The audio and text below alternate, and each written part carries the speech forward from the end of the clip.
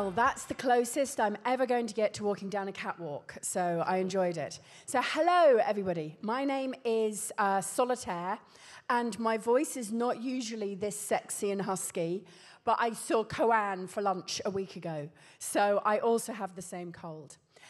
My name is Solitaire Townsend. I'm the co-founder of Futerra, and I'm here with two fantastic friends, with Esther from Tommy Hilfiger and with Dave from Cow, to talk about innovation and brands. And unfortunately, I'm not here with Justine from Vodafone, who is here in spirit, but is currently on a very delayed flight and extremely disappointed that she can't be here.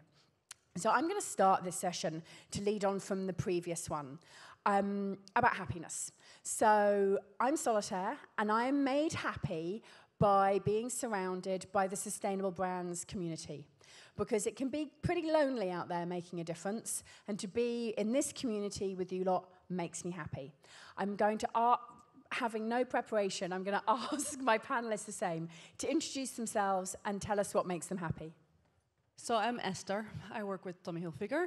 I'm really happy when I'm sea sailing, but if I'm not on a boat, but in a work situation, because it's not my work, I think what makes me happy is if I see people at work making change, sustainable changes that I've inspired them or urged them a little bit to do, and own that. That makes me really happy. Brilliant. So, community, seeing people make changes. Say something really boring like chocolate cake. No, not chocolate cake. So I think the first thing that came to mind when you asked was being with family and friends. But actually, I think deeper than that is when they are happy. I get a lot of reward and a lot of happiness by seeing them happy for accomplishing something, achieving something they wanted to get. That's really, I think, what makes me happy. And you're Dave from the Cow Corporation. Yes, sorry, Dave from Cow. So Brilliant. So we're here to talk about leadership. And leadership is often presented a little bit like who's leading the army, who's in front, who's driving change. It can be very aggressive language. I'd like us to talk to leadership more like a dance. So who is currently taking the lead in the dance between brands and consumers? And I want to set this conversation up with three things which I'm seeing as I go around the world, as I work with our clients, three things that I'm seeing coming from consumers. So one is a massive demand for honesty in this dance. And I say honesty and not transparency. Transparency is about a barrier and how clear or opaque that barrier is between. Is the barrier between you and your consumers clear enough they can see in? Honesty is about people and about two human beings talking to each other, about admitting faults, about coming together to create solutions, about asking, about embodying the value of honesty. The second big thing that I'm seeing, and you guys might not have heard this acronym yet, it's an acronym that I call MFSC. MFSC. So consumers are asking for MFSC, which is massive fucking social change. Now, massive fucking social change does not mean putting a purpose halo around your brand or doing some charitable work. It means really digging into these really serious issues we've got around climate change, around equity, around circularity. So massive fucking social change. I'm just going to keep saying that because it's cute when British people swear. And then the third thing which I'm seeing in the world is around heroism. Who is the hero of this story? Who is the hero of the MFSC? Is it brands? Are you guys the heroes, leading, saying onwards, showing the consumer where to go? Or is the consumer herself the hero, the person who's going to make the difference in the world, the person who's going to triumph against the problems we're seeing? And I did a survey recently where I asked consumers whether brands were helping them change their own lifestyles. And actually less than 20% of brands think that you guys are helping. They actually think, in many ways, you're stopping them living sustainably. And of who could blame them? You know, loads of plastic packaging, products that can't be recycled, products that buying plastic crap they didn't need. Like, maybe we're not helping. But 88% of them want you to help.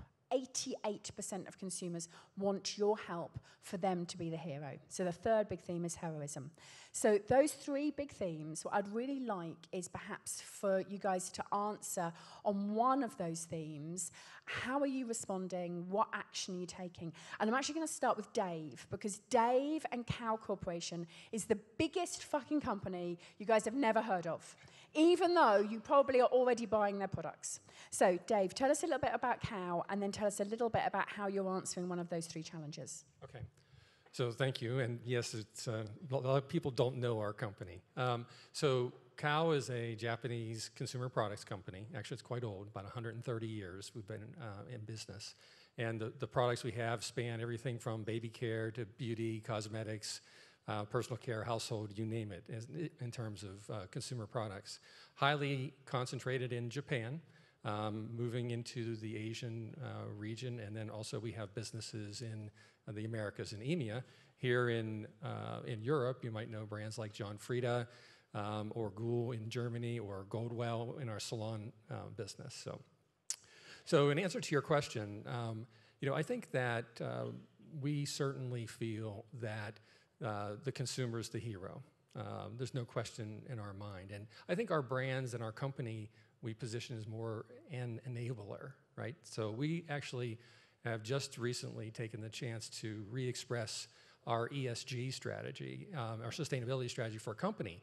And while we've done a lot of great things in the past, a lot of it was so centered on what our company was doing, right? We're managing our supply chain better. We're decreasing the amount of CO2 we put out, et cetera, et cetera. And we thought we really needed to shift the focus, not so much on what we're doing to make ourselves a better company, but what are we doing to help our consumers live a better life, a more sustainable life. Actually, being a Japanese company, we have very interesting philosophies that we believe in. And one of those is a word called kire. And kire is a very unusual word. It means a lot of different things. It's about cleanliness, it's about well-ordered, it's about beauty all at once. And it's an internal and an external type of word. So it means about spirit, but it also means about connecting with people. So what we talk about is in our new strategy is a kire lifestyle. We want people to be able to live that wholesome, that holistic, connected, beautiful life. And that's what we're focused on. And we put ourselves as the enablers of them achieving that lifestyle. Well, kire is damn so easier to say than sustainability lifestyle, despite being a Japanese word. So Esther, how about you? I think that you might disagree with me a little bit on the consumer as the hero, or feel free to answer on one of the others. No, I might maybe a little bit, or due to our consumers. So let me provide you with a little bit of context. So Tommy Hilfiger is about a $4 billion brand. We're owned by PVH Corp, one of the largest apparel companies in the world, also owns Calvin Klein, for instance. And within PVH, we have a CR platform that stretches across all brands. But as brands, we also have our own specific strategy, right, to emphasize what we think is really important. So over the last year, we've actually defined our third Tommy Hilfiger strategy, which is really focused on our vision to create fashion that opens minds and closes loops. And this really refers to the two concepts that are most important to us, inclusivity on the one hand and circularity on the other hand. And in the development of that strategy, we also did consumer research because we wanted to understand where can we connect with consumers and what resonates with consumers in the way that we speak about how we feel about the topics. And one of the things that definitely came up was this honesty, the call for honesty. So I was amazed to see that people are not judgmental. They're not judgmental if they perceive you're not doing anything. They feel that you should do it, but they always feel that you should be very honest. But what I was surprised about is that they actually want brands to also take a lead, which I don't think they want to be bossed around. That's not what it means. But I do think they want you to have a vision. They want you to take the first steps. And then maybe they'll join in if you provide the opportunity. And I might actually like that a lot. But they don't want you to put the onus on them and say, like, now you go fix it. Because, they're like, no, you fix it. You show us what you have, and you show us what your plan is. So I think that's definitely something that we saw from our consumer research, which I found really interesting and which we took to heart. Brilliant. So this idea that your consumers really want honesty and your consumers really want you to invite them rather than telling them. Let me bounce that back to Dave. And so with this idea of the Kire lifestyle, is this all about getting the consumer to do something, or is it also you taking action? Like, where's the balance? Well, at the end, we are trying to get people to change their lifestyles, but we put ourselves in that position of helping them do that. And Kyle's always been interesting about helping people make changes in a seamless way, right?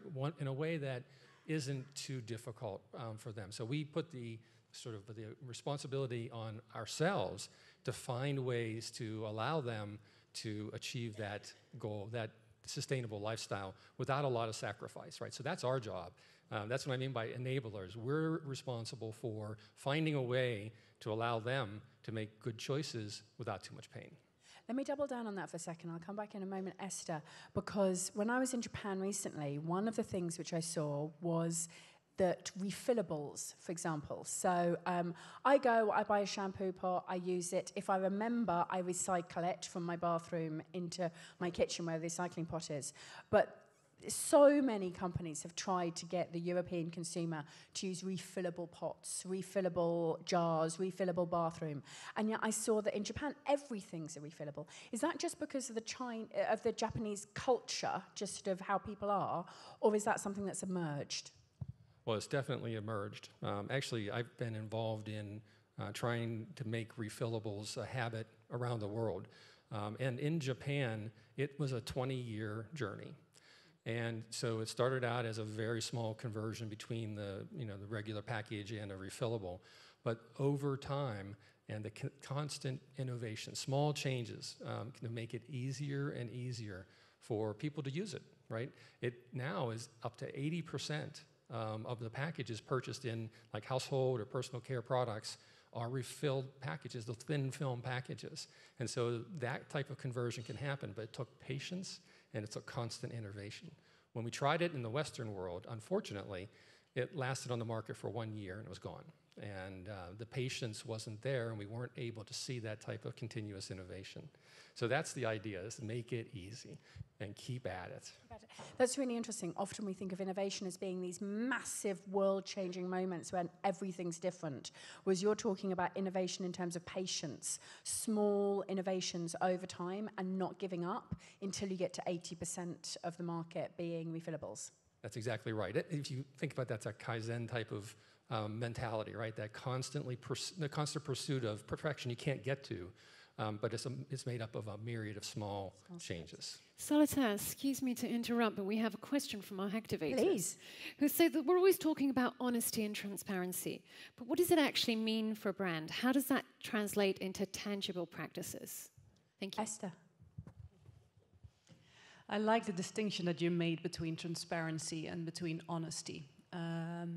And I think transparency is about, showing what your practices are, how do you check in with your supply chain, for instance, in our cases.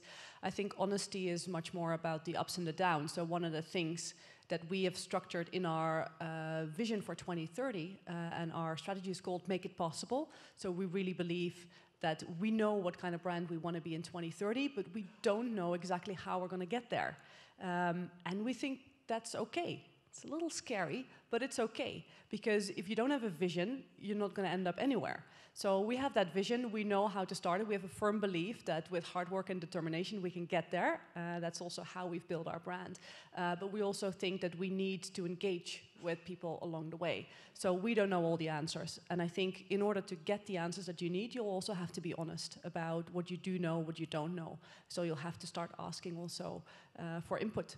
And this, I think, is for many of us a new process. And actually, Emmanuel, the CEO from Danone this morning, also referred to it. And I very much recognize it. It's not always comfortable, but it's something that we'll have to start owning.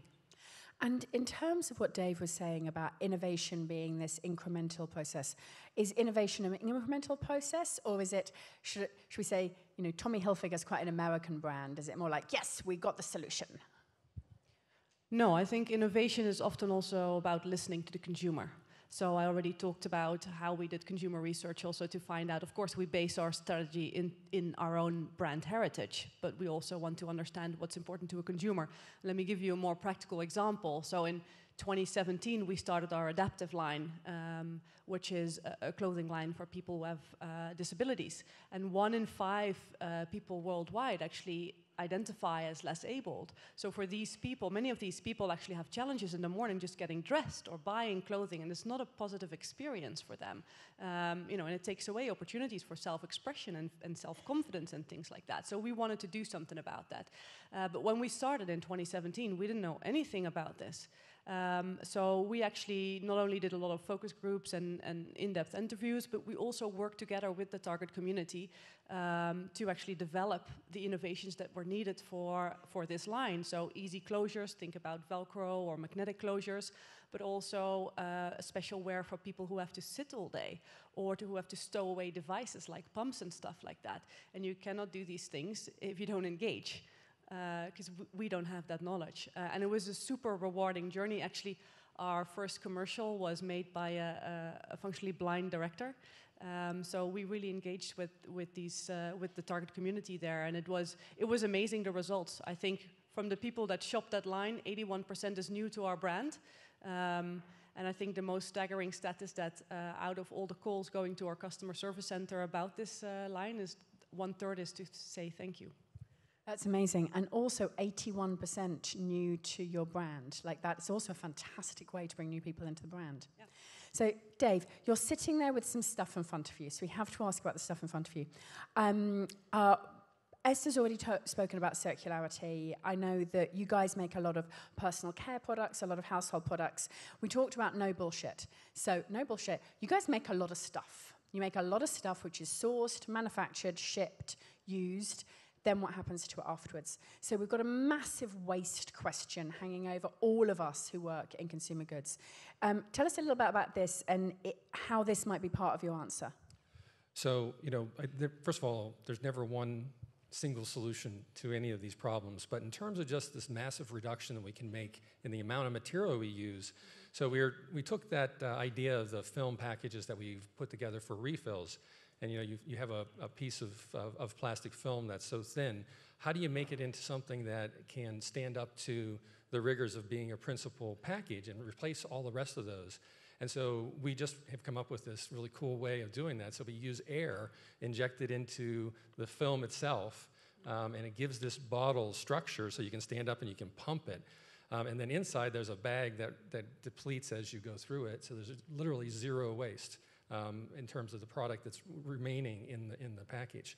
So this is, again, the continuous evolution, but maybe even a step further. And it all goes back to, how do we allow people to make changes in their lives, right? So some people really want that type of a function. They're not willing to go to a refill. So we think, especially here in the West, where it's been difficult to change people's behavior for refills, we can achieve this kind of change, which is a 75% reduction in the amount of plastic, through really cool innovation to try to give them the opportunity to not have to change their behavior, yet change the real effect they're having on the world.